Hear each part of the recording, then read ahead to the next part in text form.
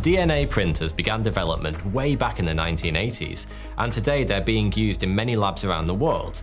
They work by artificially synthesizing DNA by printing nucleotides, one at a time. To be honest, it's very similar to how an inkjet printer works, but instead of ink, it prints using sugar, phosphate, and nitrogen.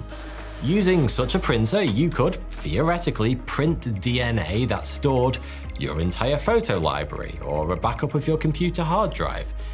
And yes, you could do that today. You could then store this tiny fragment of DNA inside an ampule, and it would last a very, very long time. Obviously, there's a catch, or we wouldn't be building thousands of square feet of data centers every year. It's money.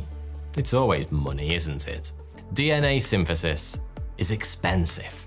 Today it costs anywhere from $1,000 to $4,000 per 1 megabyte of data written into DNA. But there is hope on the horizon. The cost of DNA synthesis is dropping each year, and is expected to fall precipitously over the next few years due to increased competition and rapid improvements in the technology. Just last year, a team in China invented a new technique that increases the speed of writing data into DNA by 350 times. They demonstrated this by successfully storing an ancient image of a Chinese tiger into DNA, then reversing the process to retrieve the digital image.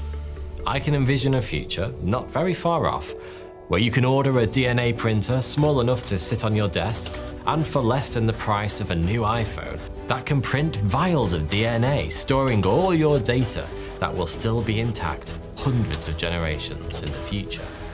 There could even be a future where we store all of our digital data, your photo library, your work, and everything else inside your own body, somehow sitting in harmony in your cells beside your biological data.